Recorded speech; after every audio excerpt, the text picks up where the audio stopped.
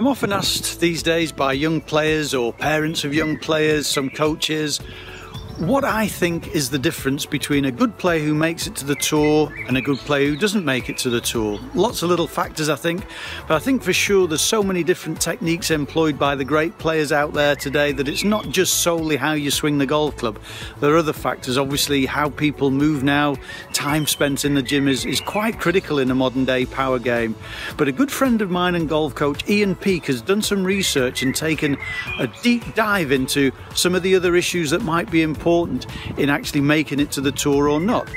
Some of these psychological factors and even sociological factors that we've never heard of before come to fruition through Ian's research. So if you're keen on getting on tour or have anybody that you want to help support an environment to get them on tour, then take a look and even contact Ian Peake Golf Coaching. He's got some great stuff to tell you.